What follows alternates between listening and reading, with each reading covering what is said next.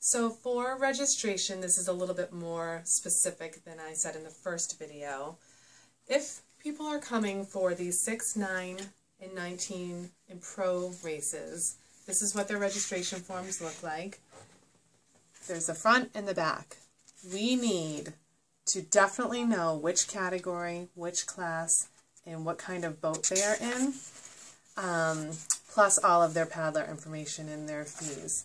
We can assign them a new number. In the back of their box of boat tags, there is a whole section that are new numbers to assign.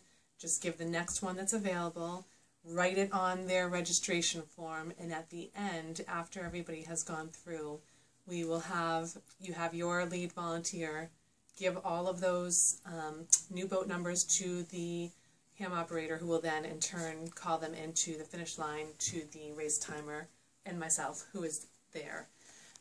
It is important that we have all of the information so that everybody is listed the right way as they are finishing, so we know which class they were in and all of that information.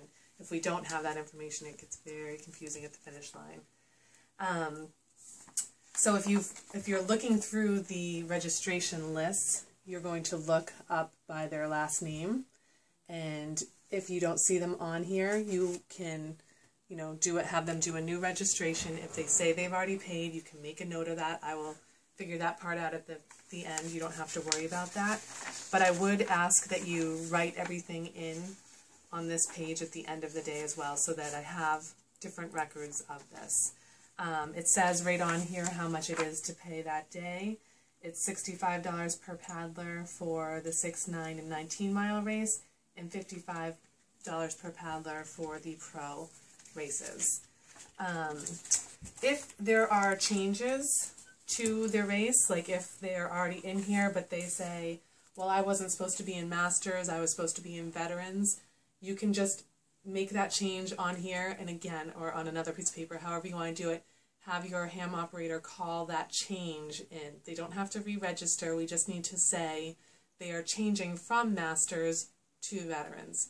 They can keep the same number. Again, we just need to make sure that the timer knows to change it in his system. If they're a 24-mile corporate team and they are, if they're subbing out some people, that's totally fine. As long as the team is fine, we don't necessarily need to know each of the 10 paddlers for the finish line. But if you write them in here on your list, if you cross out who they're subbing for, it does help me afterwards as we do race result certificates after the race. So again, if it's just changing a name out on a 24-mile relay team, it's great to write it in, but we don't need to know at the finish line. But if it's changing a name or any kind of race information for any of the other registrations, that does need to get called in.